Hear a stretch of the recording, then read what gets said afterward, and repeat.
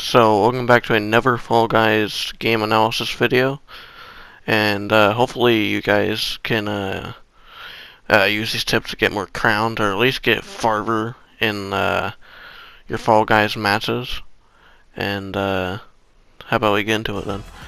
So I start off with DoorDash. There's not many tips or you can't really get anything at all from the initial video. So in this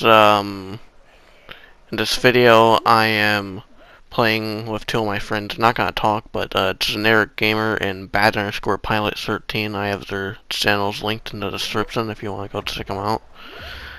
And yeah, so most of the time the doors are correct. I choose in the first one. Only 2 doors are incorrect in the first one. Maybe not that amount in the second one though. But just you don't really need to try to guess too much. If you're all in the front, it can't be too bad to guess though, because I mean, even if you do guess wrong, you're probably not gonna take too much of an impact from it. So at some point, the ramp or the ground starts going or sloping downwards, so then you can jump to gain momentum. At the end, I recommend diving because you get to the ground faster. But yeah, it's pretty easy to qualify in this. Next round is full tilt. Again, well, there's not really many tactics that you can, or there are a lot of tactics that I'm gonna have to explain going through it, but just looking at the video here, you can't really learn too much.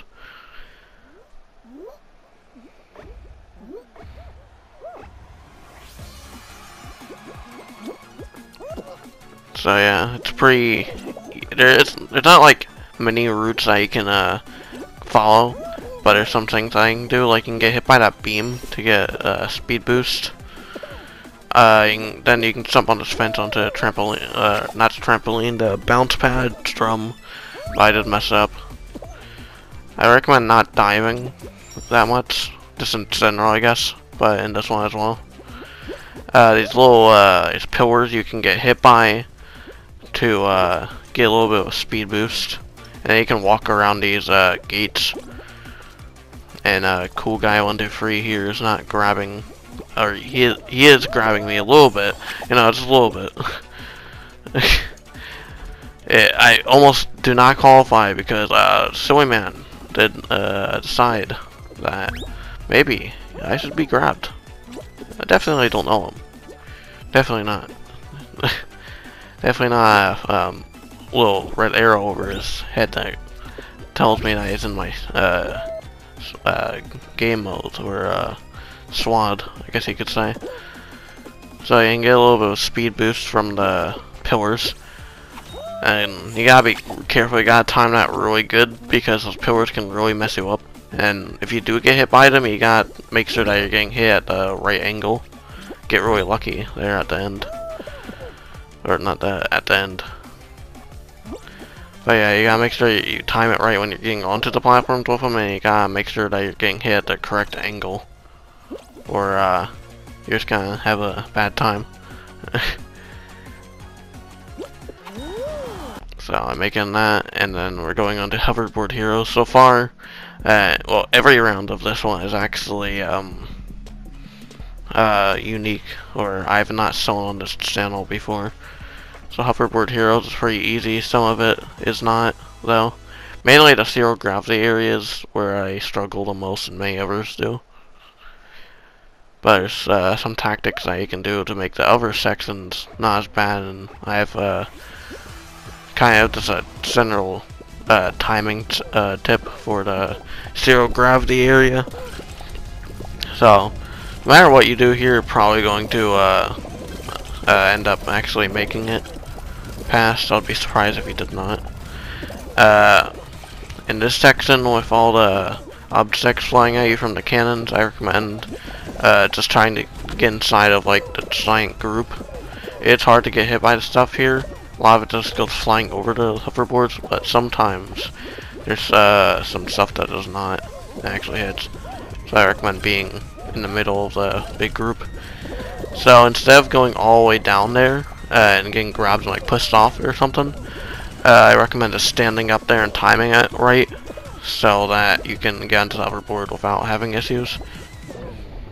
So when you have axes, just like when you see the axe go by, then you want to jump, is basically how you do it. Because you should be clear by the time you're going past the axe, instead of you getting hit by it if you time it correctly.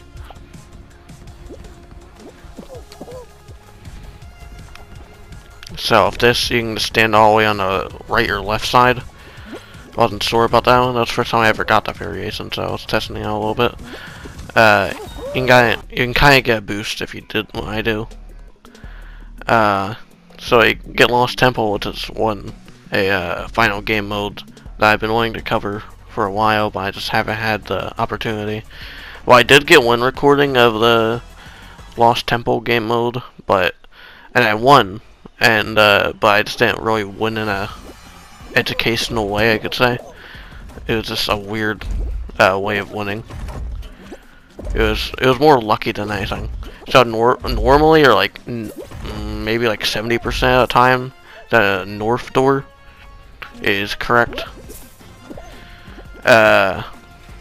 Also, if you're walking into these edge rooms from the inner parts of the maze, it's always the north door as well. Yeah, I get pretty lucky.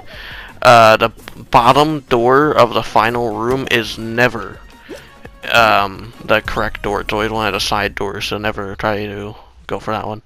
But I win. There you go. Hopefully you enjoyed. Hopefully you learned some tips. This is a faster video, so I couldn't really go over too much detail. Hopefully you learned something. Hopefully you enjoyed it. If you did, make sure to like and comment. And see you next time.